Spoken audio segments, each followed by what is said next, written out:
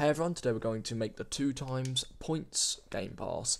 Now, to get started, we're going to, as we have in the past 2 episodes, go down to our project in the creator hub, go to associated items, we're going to hit on passes, create a pass, and this will be 2 times points. And I'm going to create this, and what I'm going to do is, first of all, click the 3 dots, and not the 3 dots, sorry, just click on the icon, and then we can go to sales, and put it on for sale and change the price to whatever we would like. I'm going to equal this with the Rebirths Game Pass and set it to 75. Hit save changes and then go back, and what I'm going to do is just first of all copy the ID just so we don't have to come back to here.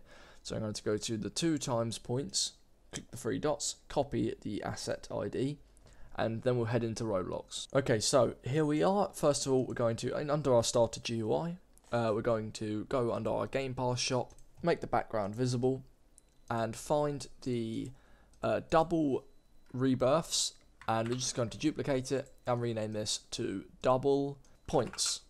We're going to hit open this up and go to the icon, or not the icon, sorry, the purchase button. And what we're going to do is first of all go to the name and change this to 2 times coins. Not coins, sorry, points. Not with it today.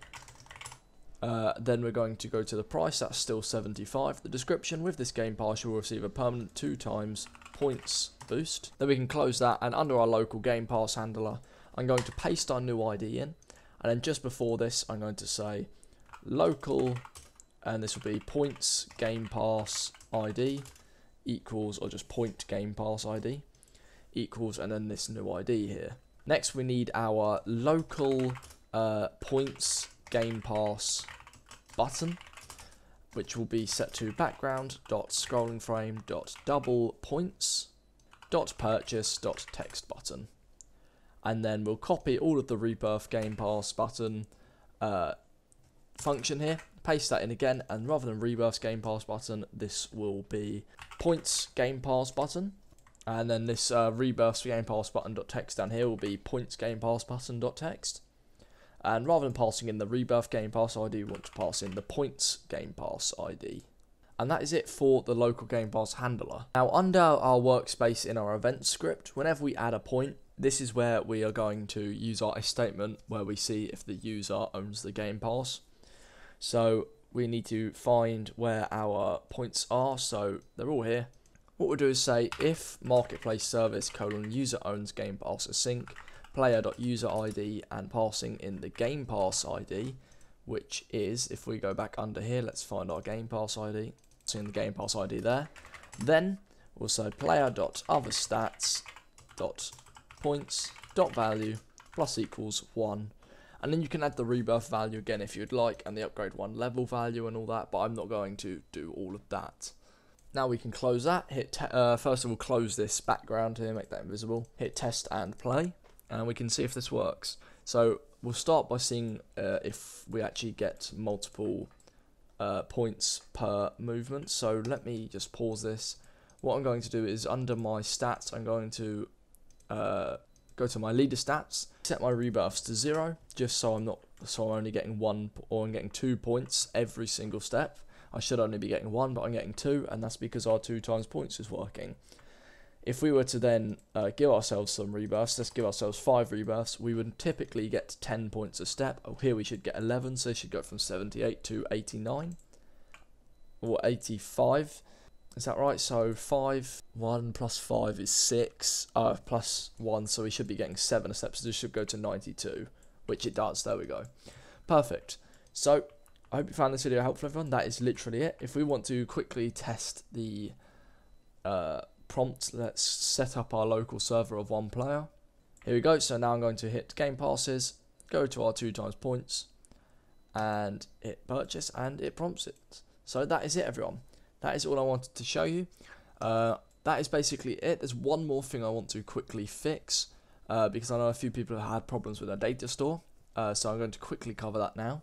So back into our main game, under our DataStore script, what I'm going to do is, rather than using in this else where we've got these local values to save here, and then we've got else ds::get async player key values to save. We're going to use :set async. That was my mistake.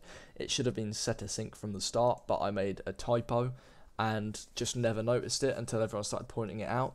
So this should fix a lot of problems. If it's maybe not saving your data, this should fix it. So now that that is fixed, I'm just going to quickly test and make sure our data is still saving. So I'm just going to get, say, 135 points. There we go. 169, there we go. If we stop and hit play again, it should all work. So here we go, and yes, 169 is saved. Now, if you're walking and you're not getting points for the first few seconds, that is because in our event script, we are waiting, maybe it's not the event script, the movement script I think it is, speed manager, no, it must be under starter player scripts movement, here it is. We are waiting 4 seconds before we do anything. You can just make this maybe 1 second, it's just to stop errors really. Just make that wait 1 second, and then you should be getting points basically straight away without having to wait. There we go. And that might fix any problems where you're waiting a while for the points to start working and racking up. So thank you for watching this video, everyone. I hope you found it helpful. This is the end of the series now. I don't plan to do any more episodes on it. I know I've had a few other suggestions, but I think it's time to move on. This is just an update of an old series, just made it a bit better, more optimized, more features. Everything else is kind of very specific to each person's game individually, so I don't want to just do entire episodes based on something that only one person wants in their game. I want to be more generic with the features that sort of everyone will want in a speed simulator, so that is why I've done this. I think this is an alright point to leave it. I know some people have suggested things like races. Again, not everyone wants races, so I'm not going to cover it. Also, it's very complicated. It's not something I plan to really cover yet. I want to sort of move on from this series now and look at maybe getting more involved with Unity videos, Unity 2D, maybe Unity 3D, I'm not sure. I want to kind of expand the community a bit. We've really focused on Roblox a lot at the minute, and I want to sort of grow that. So I think I'm going to look at a UI course for Unity 2D next.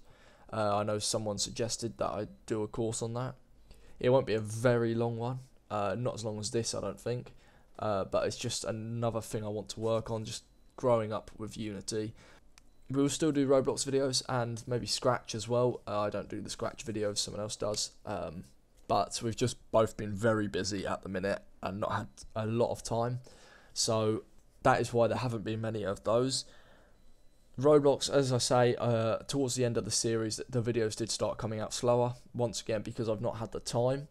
I've been very busy, so I do apologise, but I think we'll move on now and look at other series ideas and maybe expanding. We'll still do Roblox videos, as I say, just expanding a bit more. So thanks for watching, everyone. I'll see you in the next video, and if you found this helpful, please leave a like and subscribe if you did, and goodbye.